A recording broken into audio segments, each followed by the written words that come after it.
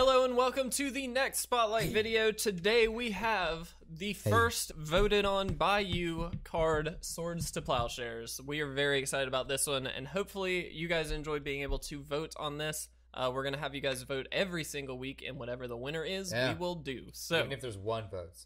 If there's no votes, we'll talk about the basic lands. Yes, because there are 6 of them, technically. Yeah, technically. Anyway, guys, for those of you who do not know, They don't tap for any mana. waste? Yeah, they just tap for waste. They tap for generic. That's right. We're getting off topic already. I know. Someone told me once, and I thought that was wrong, and I knew you would know. Mm-hmm. It's like, that's Of course I would. BS. I don't know. Anyway, guys, Swords to Plowshares We're all here. was originally printed in alpha, and since then, Yeah, the very first.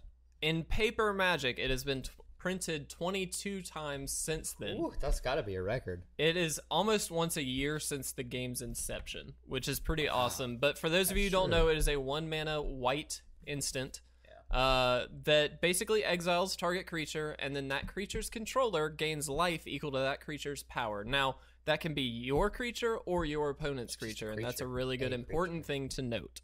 It's hugely strong, hugely powerful, played in Legacy, Vintage, played everywhere that it can be. Yeah, absolutely. Where removal is king, when removal is cheap and very powerful, and that is exactly what it is. It is 1 white, and it can hit pretty much anything and deal with most any creature. Yes. Right, and deal with them pretty permanently. Yeah. And life gain isn't that big of a deal. You know? That's the thing. A lot of people are like, oh, I don't want my opponent to gain life or something like that. Why is this card that good? Why not play Path to Exile, for instance? And honestly, Swords is way better than Path because you do not want them a turn ahead of you on lands. No, sir. Life, you can always take back down. Lands, once they're out, they're a lot harder to actually get ahead, right? Like, you're basically setting them up for their next turn, and that's not a good way to go. So that's why we see something like Path in Modern, but we don't see Swords in Modern, because they would never reprint that in a way that we could play it in Modern. It's just way too good. Right. And as you mentioned, it does hit almost everything, which means almost always you're going to be trading up. It's a 1-for-1 trade, yes, but you can 1-for-1 a 1-mana Swords for a Terastodon, and that just works, right? Like, that's fine. It can be anything. Indestructible, it gets around Indestructible, which is really, really nice.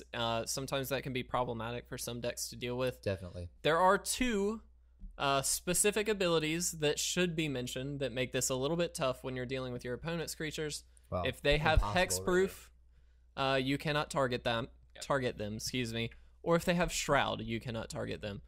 So obviously it doesn't get around those, but outside of that, it hits almost every creature, which is awesome. Yeah. What's the card that gets played from exile, though? Exactly, and that's the other downside. Mist Hollow Griffin. I knew it was a Griffin. There's also Eternal Scourge, which was recently printed, which basically has the exact same effect that lets you play it from exile, which means Swords is not really good against those because they're just going to play it back, right? It's not that great.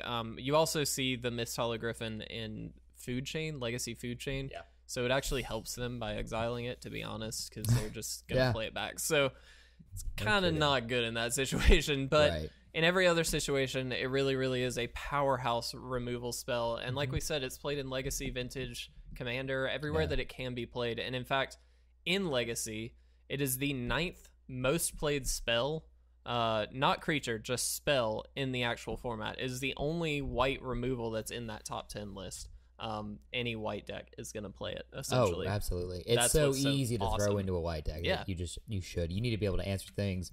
It's an automatic 4 of. Absolutely. Well, not a 4 of always, but it's so good. It's super good. I think between your main board and your sideboard, it's very rare to find a deck that doesn't have 4 in some ratio between those two.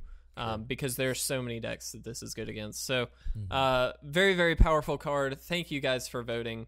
Obviously, we will have a vote up. I believe it's already up, if my memory serves me correctly. I think so. But the voting for this time is between Mystic Snake, Merfolk Looter, and Armageddon.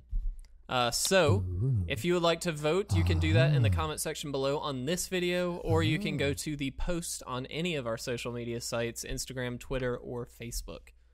We've got it everywhere. We'll tally it up. Yeah, we'll tally it up. Whoever wins, we will make the video on that card. In addition, when we post about the next video, we will tag you. So that way you get a little bit of a shout out that way. So guys, thank you again. We hope you enjoyed this card spotlight video, and make sure to vote for the next one. We'll see you then.